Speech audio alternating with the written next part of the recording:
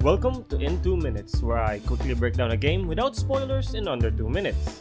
Today, we'll be looking at Peglin. Do you like Peggling? Do you like deck building roguelikes? Do you like balls? Well, Peglin is the game for you.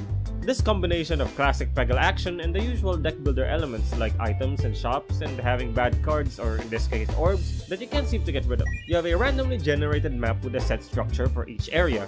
You navigate said map with Peggling. Almost everything is done on a pegboard, which means yes, there is a chance that you go the completely wrong way. You start with nothing more than a few rocks and a knife, but you can get new orbs, remove ones you don't like, and upgrade them to make them stronger.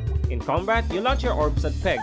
Each peg increases the damage dealt to the targeted enemy. Hit the exclamation point pegs to turn further peg hits into critical hits. Hit the R pegs to refresh the board. Hit the bomb pegs twice to detonate them and deal a set amount of damage to all enemies. And don't forget to collect the gold trap and various pegs on the board. Once your orb leaves the board, enemies will get their turn. Spending all your orbs means you need to take a round to reload. You also have the ability to discard orbs a set amount of times per turn. Make it through the map, gather stronger orbs and powerful relics at shops and event nodes, so you can get that serotonin bomb of hearing many peg hits as your damage numbers grow ever larger, and larger, and larger. So grab your orbs, step into the shoes of the adorable titular Peglin, and Peggle your enemies into submission in Peglin.